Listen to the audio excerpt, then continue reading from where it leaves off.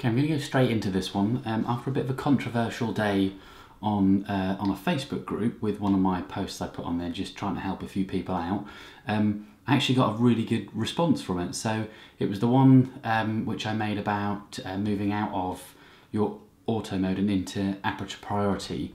Yeah, got some great results. So I'm going to do another one. This one, again, it is for beginners, but this one is going to be about what your ISO means on the back of your camera. Because ISO to a lot of people is just 3 letters, the same as when I first started. I struggled with ISO, aperture and shutter speed, and it was kind of the triangle of the 3 things which I struggled to work out.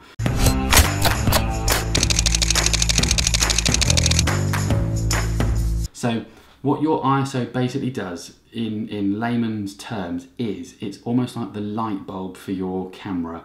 There are the technical things that millions of people will tell you what it does, but to me it's about lightening up your picture. So if I have it on ISO 100, then it's kind of at the darkest it would ever be, but it's at the best quality. So if I was in a dark room, like now, I've got my ISO set on 200, but I have got a couple of lights around me. If you're in a dark room and there's no ambient lighting around you, then you will need to bump that up. Now it's fine because most cameras will go up to say 10,000 ISO and you won't see a huge amount of sort of noise distortion, but when you do bump that up, that is one thing that you get, which is why people will then use a flash on the back of their camera. So that creates the light so they can keep their ISO nice and low, and then you get a much clearer picture. So the idea is that you always try and keep your ISO, for me anyway, this is not a proper way, so no disrespect meant if I've done anything wrong, but to me it's just about keeping that number as low as I can. So when I do my portrait shots, and there's the video to show how I edited my portrait shots, I had my ISO on, I think I had it on 100, 200, and that is because the eyes I'm focusing on the eyes and it's really crisp on the eye then. If I didn't have the 2 softboxes I've got by the side of me, then I would have had to put my ISO up to say 3000. I would have still got a nice bright picture, but the grain would have come in because I'm having to make the camera work harder to create an unnatural light, and then the eyes wouldn't be as clear. So when you're taking your pictures, just play around with it. I'll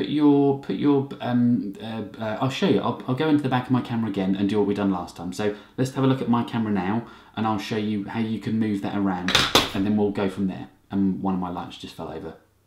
Damn it. So we're going to grab a camera, exactly the same as what we did last time. I'm going to get you to put it in a mode on the back, which you are familiar with because you've watched my other video.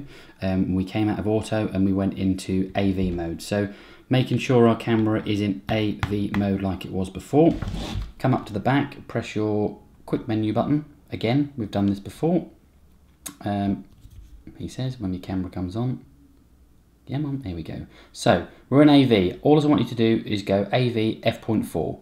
So adjust it like you done last time when you played around with it. And your camera still should be set up from the last tutorial that I done, and it should say ISO auto, which is exactly what I told you to do, so you done that well. However, this time we're going to take it out of ISO auto and we're going to go the first click and we're going to go ISO 100. Then I'm going to ask you to go outside tomorrow, or if it's daytime now where you are, and just take a picture at that setting. You'll probably need to be daylight just to get an actual result out of it, because it needs, that's your kind of your lowest sensitivity, your lowest amount of light, false light that your camera's reading. The next one up, I want you to take another picture, say at ISO 400. Take exactly the same picture. The picture doesn't have to be amazing, it's just a picture, so you can see what happens on the back of the screen here to the picture that you've just taken.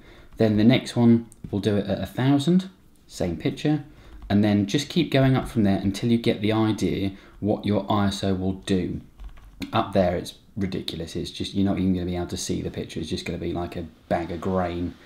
So we'll come back down and try that. That should give you an idea of what the ISO does. Now, there are ways of compensating with ISO, f number and shutter speed, but for now, all we're doing in this tutorial is just understanding what the ISO does to each picture when the settings are f.4 and AV mode, okay?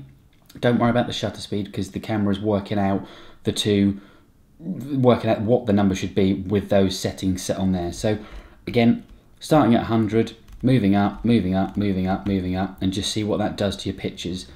Let me know what you think and if you understand it, because the next time we'll adjust shutter speed.